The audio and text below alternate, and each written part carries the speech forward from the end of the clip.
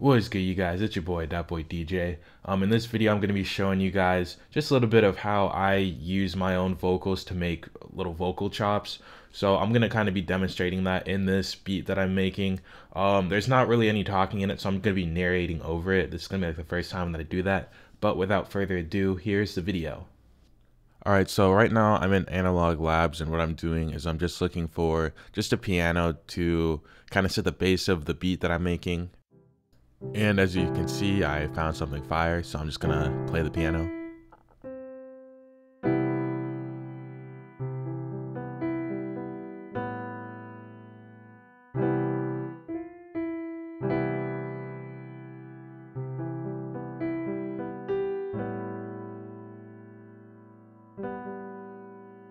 Alright, so I found a pretty decent chord progression. What I'm going to do is I'm actually just going to go into Tools and press Dump Score Log.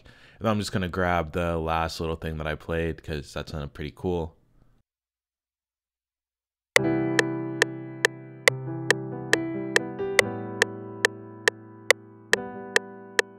So right here, what I'm doing is I'm just changing some of the notes so that the rest of the progression can have just some more variation.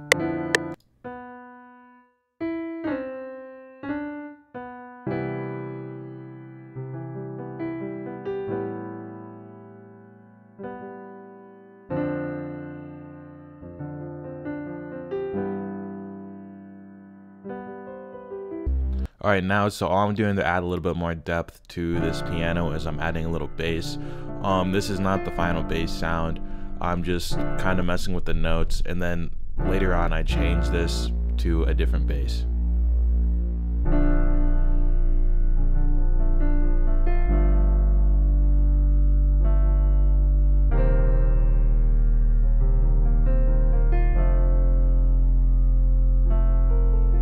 Alright, so here's the part that you guys have been waiting for. This is me constructing the vocals. What I do is I go to track 20 and then I link it to track 21 so I can put all of my vocal effects on that track.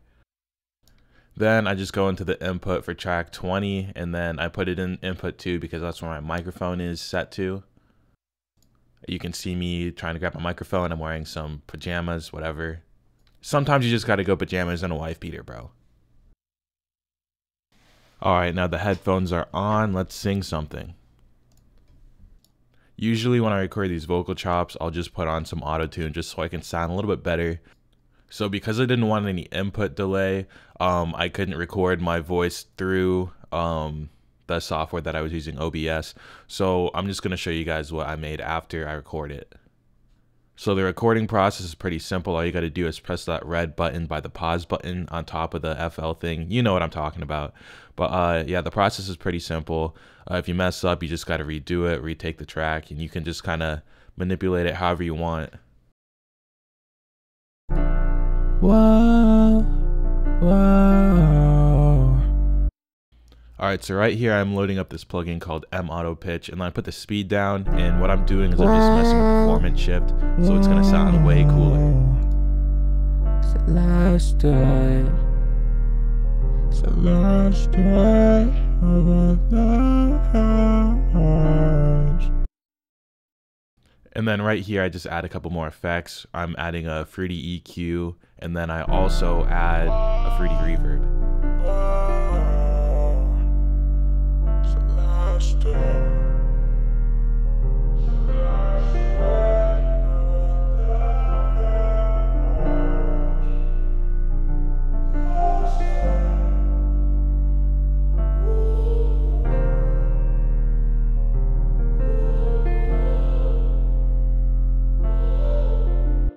Alright, so I've got the vocals done. Now all I'm doing is I'm getting just a little flute from Analog Labs, and then I'm just going to add one more little melody, and then I'm just going to finish up the beat.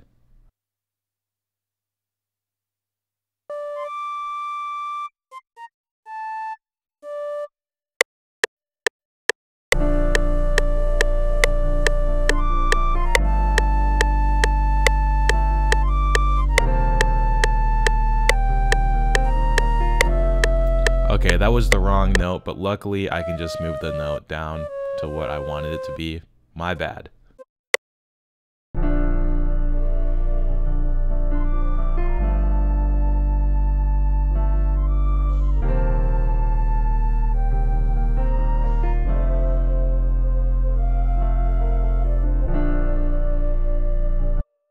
Alright, so right here, the bulk of the video is pretty much done. So I'm gonna stop talking. Feel free to stay watching this video if you want. If you want to click off, that's okay too.